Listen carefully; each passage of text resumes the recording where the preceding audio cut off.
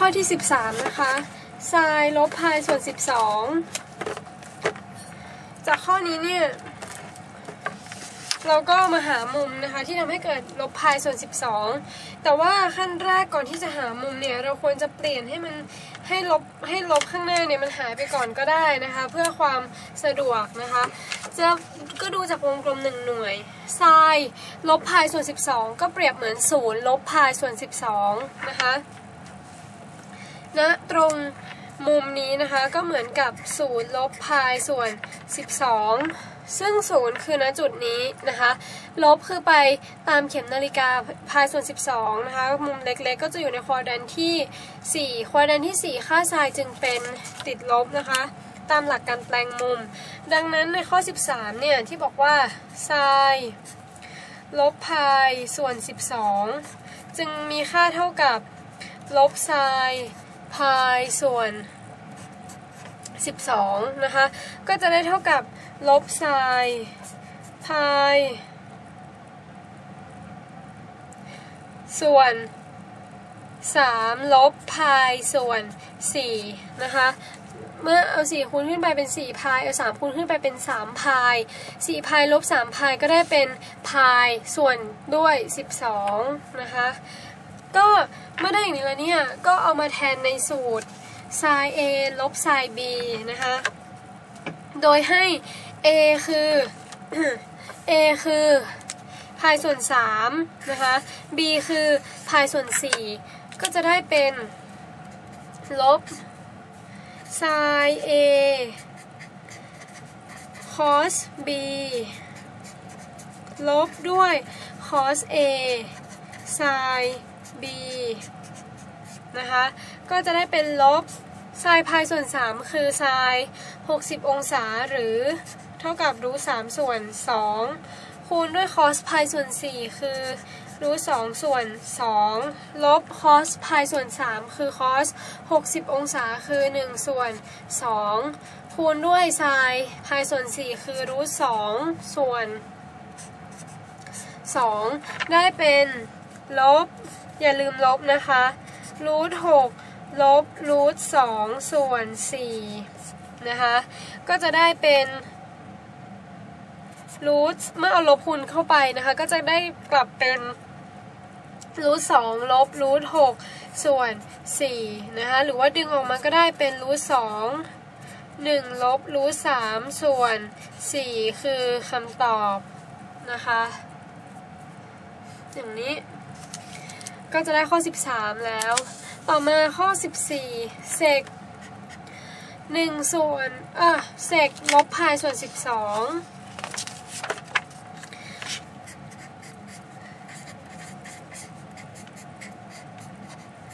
จากข้อนี้นะคะจะต้องทราบว่าเศษเนี่ยคือส่วนกลับของ cos นะคะเศษเท่ากับเศษ1ส่วน cos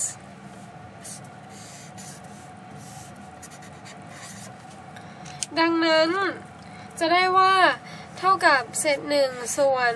cos ลบพายส่วน12เพราะว่าเราไม่ได้จำสูตรเซกอะไรไว้เลยนะคะเราจำแต่สูตร sin cos tan ซึ่งเป็นสูตรหลักนะคะแล้วเราก็ค่อยมาแปลงเป็นเซกทีหลังได้นะคะ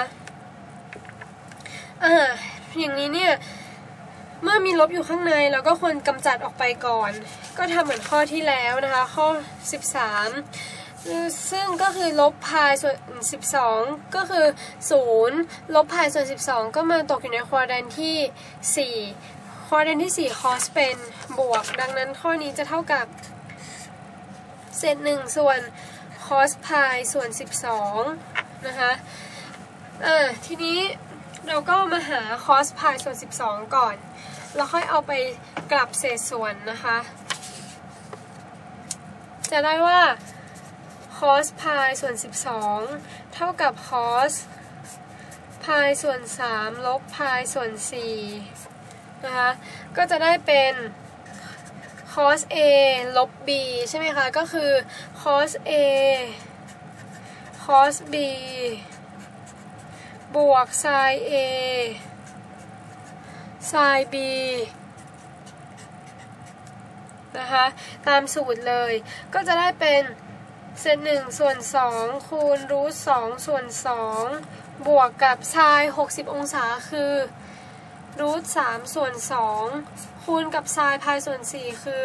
รูท2ส่วน2ก็จะได้เป็นรูท2บวกรูท6ส่วน4นะคะนี่คือค่า cos พายส่วน12ดังนั้นในข้อ14เขาถามเป็น1ส่วน cos พายส่วน12ก็นำตัวนี้ไปกลับนะคะก็จะได้เป็น4ส่วนรูท2บวกรูท6คือคำตอบนะคะ4ส่วนรูท2ส่วนรูท6นะคะต่อมาข้อ15ข้อสุดท้ายคอร์ดลบ5พายส่วน12นะคะก็ในข้อนี้เนี่ยก็จะต้องทราบว่าคอร์ดเองก็คือส่วนกลับของแทนนะคะ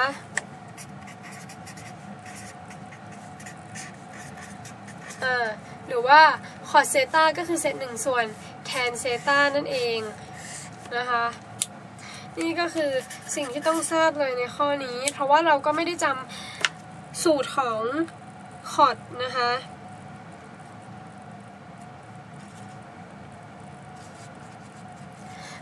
ทีนี้เนี่ยเมื่อได้แล้วเราก็มาแปลงก็เป็นเศษ1ส่วนแทน5ลบ5พายส่วน12เมื่อมีลบข้างในอย่างนี้โดดๆก็ควรจะกำจัดออกนะคะก็ดูในวงกลม1หน่วย5พายส่วน12นะคะ5พายส่วน12จะยังอยู่ระหว่างพายส่วน2และ0อยู่นะคะดังนั้นเมื่อเป็น0ลบ5พายส่วน12แล้วมาตามเข็มนาฬิกาใช่ไหมคะเพราะเป็นลบนะคะก็มาอย่างนี้ก็ยังอยู่ในควอดแรนที่4อยู่นะคะเมื่ออยู่ในควอดแรนที่4อยู่cos จึงเป็นบวกอย่างเดียวดังนั้นค่าแทนจึงติดลบนะคะก็จะเป็น1ส่วนลบแทน5พายส่วน12เช่นเดิมนะคะลองมาหาค่าแทน5พายส่วน12ก่อนแล้วค่อยนำไปแทนเป็นเศษส่วนนะคะก็จะได้เป็นแทน2พายส่วน3ลบพายส่วน4นะคะเมื่อคูณกลับขึ้นไปเป็น8พายอันนี้คูณขึ้นไปเป็น3พาย8พายลบ3พายได้5พายนะคะส่วนด้วย12นะคะทีนี้ก็มาแทนในสูตรแทน a ลบ b เลยนะคะแทน a ลบ b โดยให้ a คือ2พายส่วน3 b คือพายส่วน4ก็จะได้ว่า เท่ากับแทน a ลบแทน b ส่วน1บวกแทน a แทน b นะคะเป็นแทน a ลบแทน b ส่วน1บวกแทน a แทน b นะคะก็จะได้เป็นทีนี้เรามาดูว่ามุมเราทราบค่าหรือเปล่า